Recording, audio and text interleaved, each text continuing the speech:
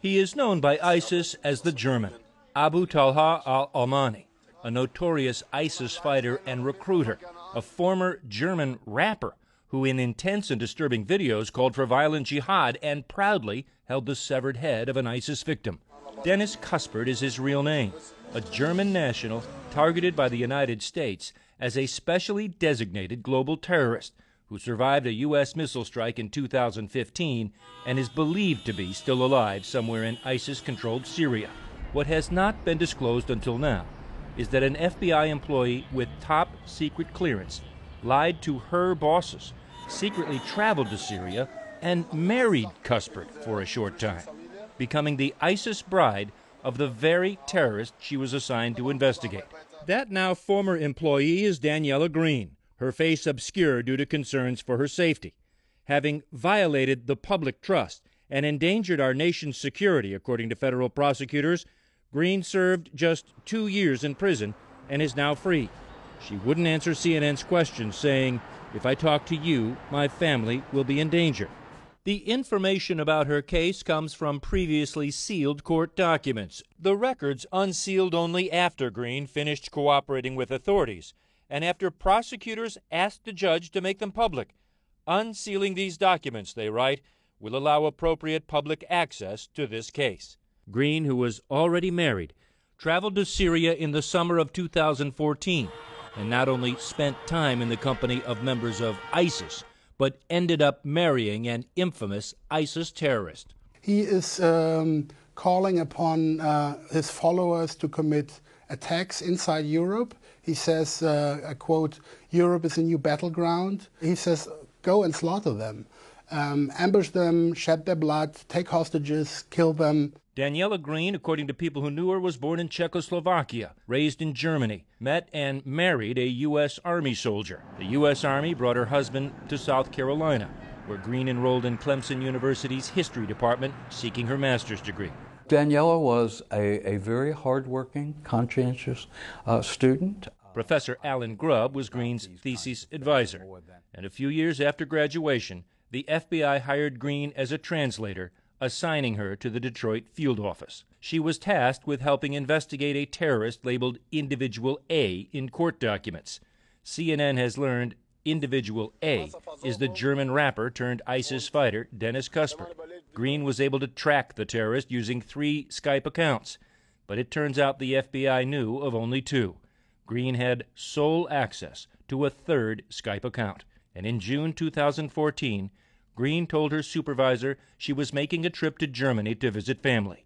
Instead, she flew through Toronto to Istanbul, traveled south to Gaziantep, Turkey, crossed the Syrian border with the help of the terrorist, and disappeared. There in ISIS-controlled Syria, government prosecutors say Daniela Greene met up with the ISIS terrorist and not only married him, but told him she was employed by the FBI and that the FBI had an open investigation into his activities.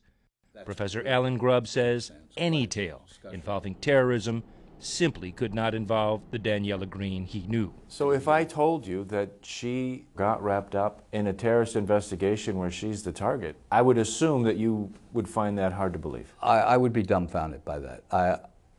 It would be hard to believe. I don't think there's anything in her background that would suggest to me or any of the people she worked with here proclivities in that direction. So yes, I would be surprised. Shortly after arriving in Syria, Daniela Greene had a change of heart and within weeks was sending emails back to the United States. "I was weak," she wrote in one. "I really made a mess of things this time." The following day she wrote, "I am gone and I can't come back. I am in Syria. I am in a very harsh environment and I don't know how long I will last here, but it doesn't matter. It's all a little too late." She went on, "I will probably go to prison for a long time if I come back, but that is life." On August 6, 2014, Daniela Greene left Syria, left ISIS, and did return to the United States, where she was immediately arrested. Unlike other terrorism-related cases, Daniela Greene's arrest and plea deal would receive no publicity at all from the Department of Justice. The case quietly hidden, court records sealed for months. Even after her case became a matter of public record, still silence. A look on the FBI and the Department of Justice websites show page after page of press releases about similar terrorism arrests over the years, but this one stayed buried until now. This is a very wild tale involving terrorism, the FBI, matters of national security, and it's hard to imagine that there would not be public interest in it. CNN investigative reporter Scott Glover discovered the court documents. I think it's a fair assessment to say it's embarrassing when an employee with a top secret national security clearance secretly travels to Syria and marries a terrorist who's the subject of the investigation that she's working on. What is even more stunning about this secretive case is how it ended.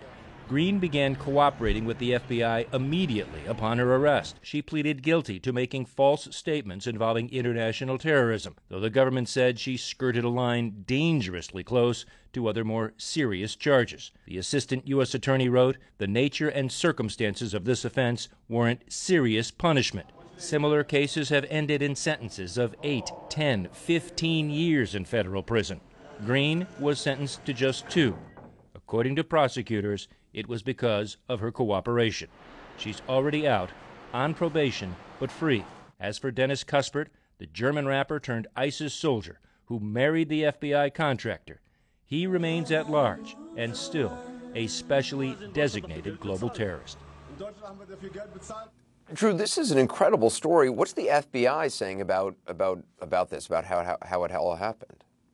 Really, Anderson, the FBI isn't saying much of anything about this case. What the Bureau did say, though, only in a statement, is that because of what happened here, the FBI took several steps to identify and reduce what they're calling, Anderson, vulnerabilities. So no explanation either of why it appears this woman was given such a light sentence?